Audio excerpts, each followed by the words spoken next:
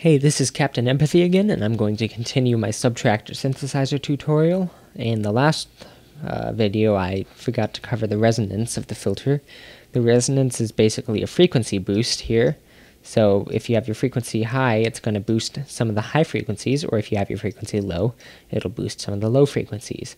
The height of the resonance slider here controls how much it boosts the frequency. So if you have it really high, you'll get a really loud sound. So I'll just show you what this sounds like.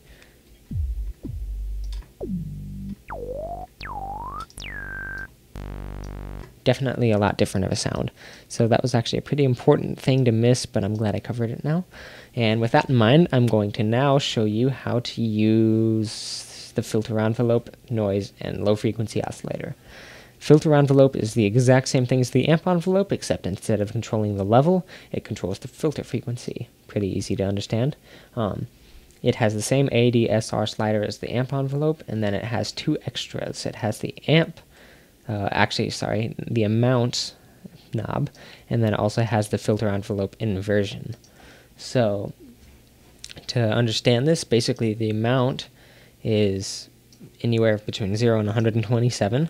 If it's at 127, it's fully changing the frequency here. So if you have, let's just say this decay here, it's just going to have the frequency start high and then gradually decrease down to the 66 frequency. And then all you really need to know about the inversion is that instead of increasing the frequency, it's going to lower it. So this is what it'll sound like. It's almost like an attack, but it's a little bit different. Here how it lowers and comes up. If you had it as an attack, it might sound a little bit different. See, it's a little bit sharper. I can't exactly explain why that is, but it shouldn't be too distressing. So, with that in mind, I'm going to go on to noise here, and I'm going to turn the level down a little bit. The noise is part of the second sound producer here. It's not part of the second oscillator, it's just in the second part of the mix.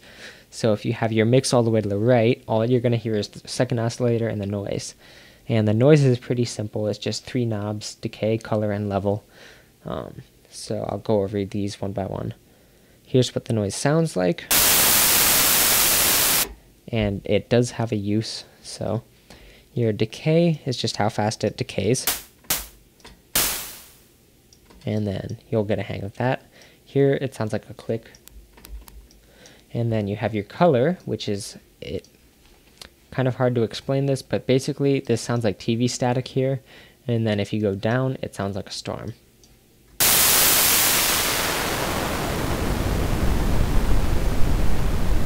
Not exactly, but it's high frequencies here, low frequencies here.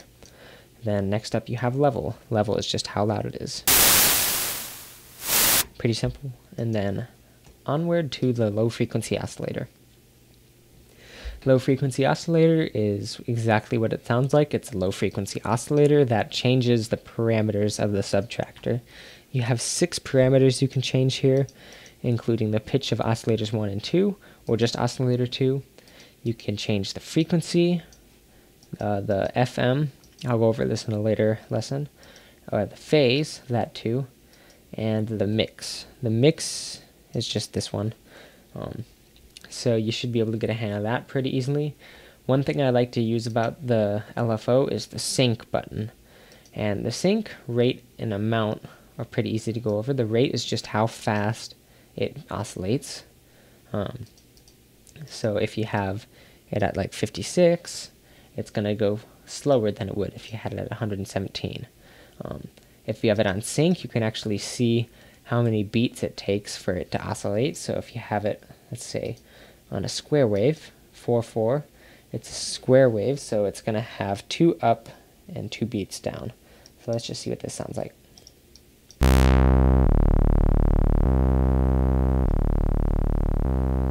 And that's basically what it does. So if you know what all these parameters do, you can kind of figure it out, and you can see a visual representation of how it's going to work here.